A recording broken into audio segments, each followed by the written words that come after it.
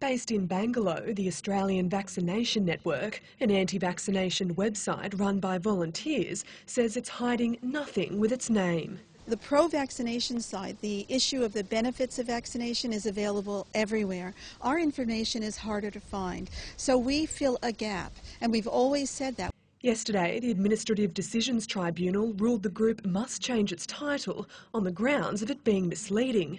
Meryl Dorey, the former president of the group, says it's being unfairly sanctioned. One, it's a freedom of speech issue.